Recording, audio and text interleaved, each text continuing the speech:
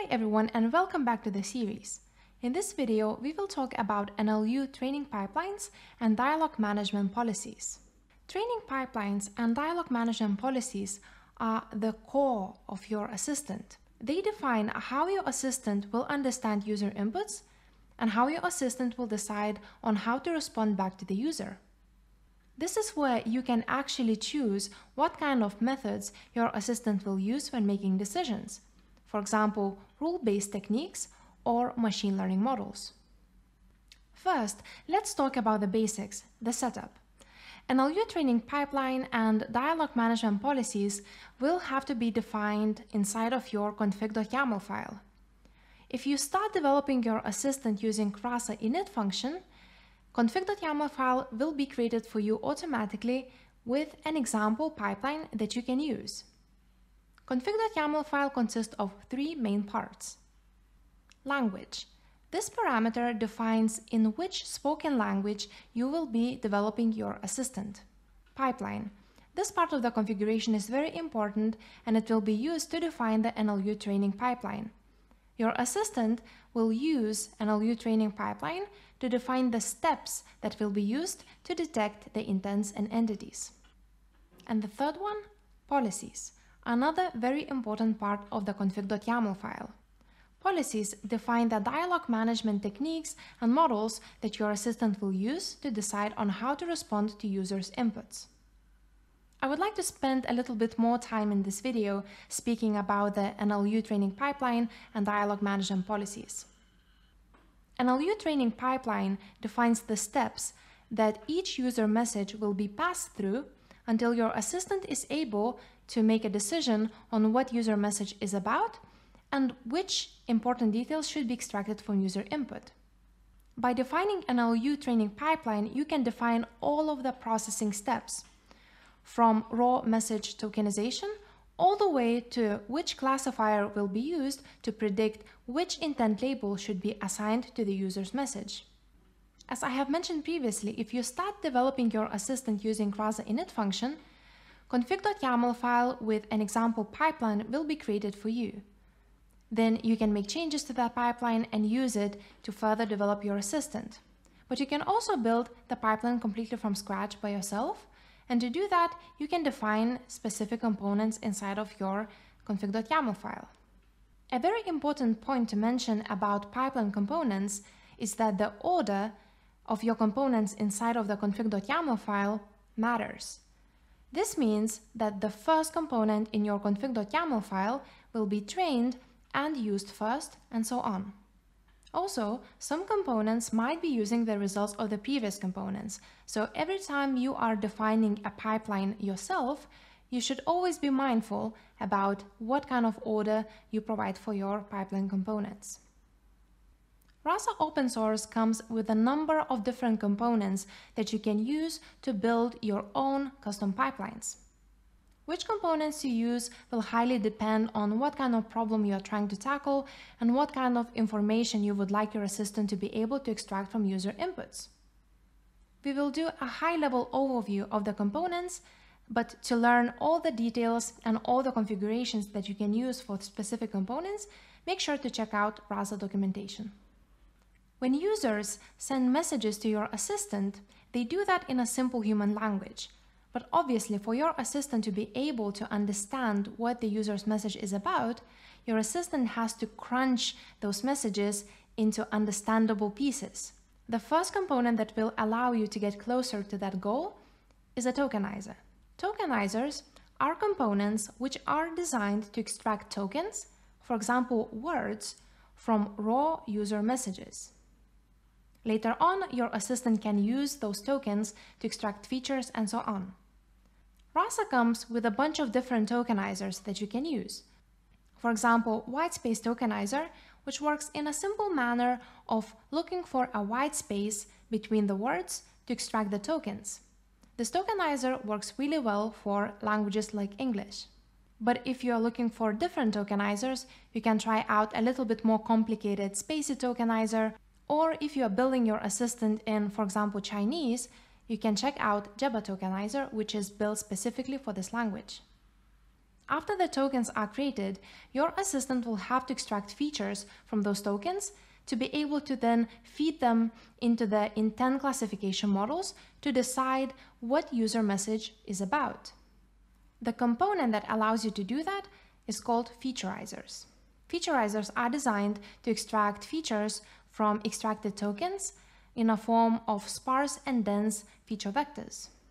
Rasa comes with a set of different featureizers for you to choose from. There are some simpler ones, like regex featureizer, which extracts features based on specific regex pattern. But you can also use more advanced featureizers, like language model featureizer. Next, you can define intent classifiers for intent classification. Intent classifiers uses the features extracted by featureizer components. There is a bunch of different classifiers that you can choose for your assistant. The most powerful intent classification model available in Rasa is called dyad classifier. One of the core features of this classifier is that it does both intent classification and entity extraction. Dyad classifier usually outperforms other intent classification models available in Rasa open source, and it comes with a bunch of different parameters that you can configure to best suit your use case. You can also define entity extractors that will be used to extract entities from user inputs. Here as well, you have a choice from quite a few components. But for example, if you're using dyad classifier for intent classification, this model can handle entity extraction for you as well. A very important point to mention here is that you can definitely use a few different components for entity extraction. For example, you can use ducklink entity extractor to extract entities like numbers, dates, and so on, and then use, for example, dyad classifier to extract other types of entities. If after looking through all of the available components that come with Rasa open source, you don't find the components that you need for your assistant, you can also create your custom components and add them to your assistant. To learn how to do that, you should check out Rasa documentation or check out other tutorials available on Rasa blog or our YouTube channel. Now, let's talk about the dialog management policies. At each step of the conversation, your assistant has to make a decision on how to respond back to the user inputs. This is made based on the dialog management policies that you can define inside of the config.yml file.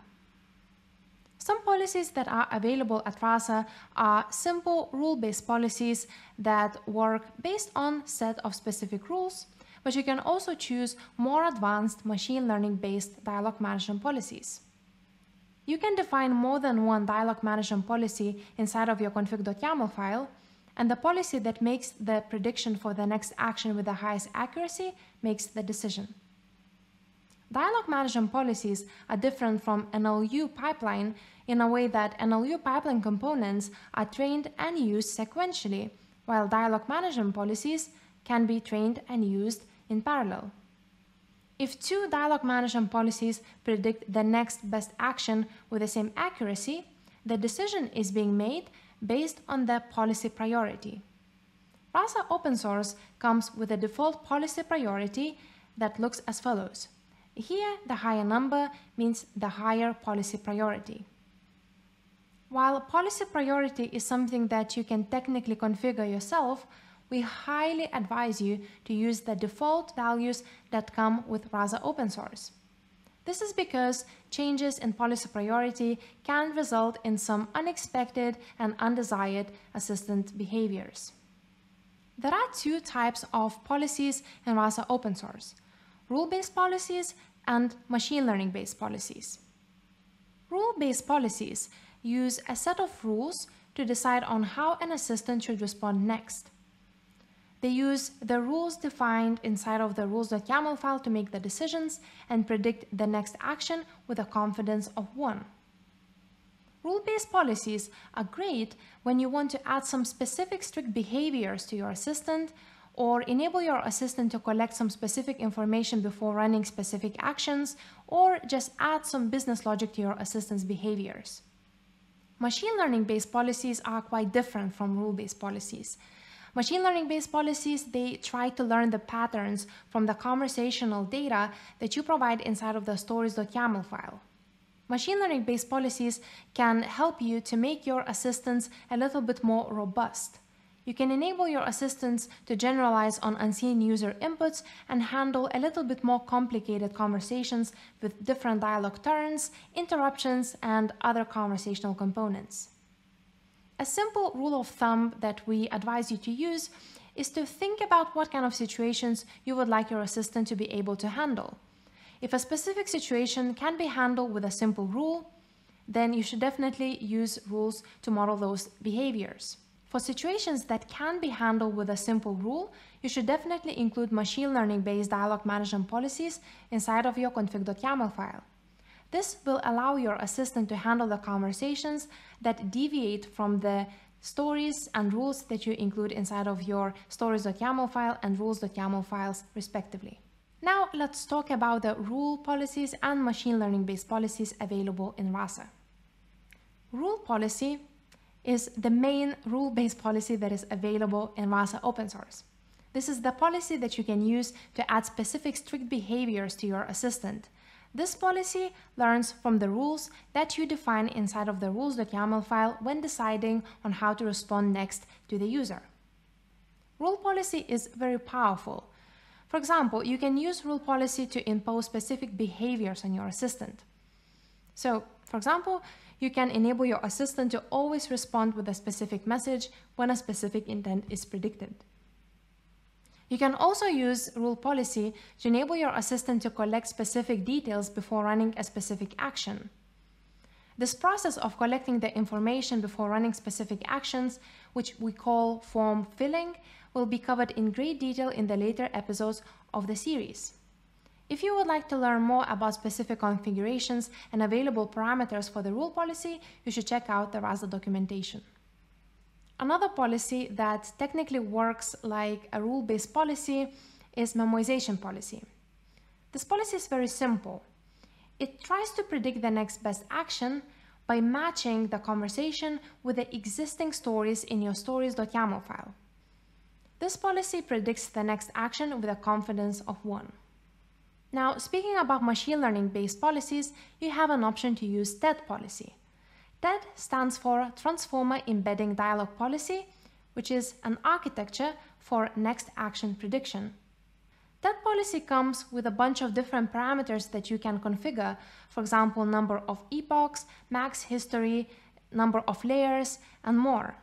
To learn more about this policy and better understand all the parameters that you can configure for it, you should check out the video in Algorithm Whiteboard series.